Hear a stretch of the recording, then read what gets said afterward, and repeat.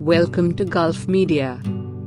Hundreds of people visited the Dubai Frame to get the first view from the top of the Emirates' latest tourist attraction on the first day of the new year. The 150-meter-tall Dubai Frame that had been taking shape for the last couple of years, opened for public on Monday, offering people a 360-degree view of Dubai's skyline. Dubai Frame houses the UAE's first glass sky bridge that straddles the twin towers of the gold-cladded frame. Apart from the sky bridge that has a clear span of 75 meters with glass panels covering the facade and the floor, the $250 million project also features the past zone that tells the story of the development of the city, and the future gallery depicts Dubai 50 years from now. Dubai Municipality had announced that a maximum of 200 people would be allowed per hour to the top of Dubai Frame, the 93-meter-long sky bridge, from where the visitors get a view of the old and new parts of Dubai, is 48 floors above the ground. According to Dubai Municipality,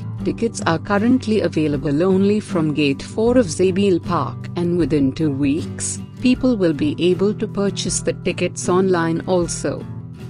Thanks for watching. Please like, comment and subscribe.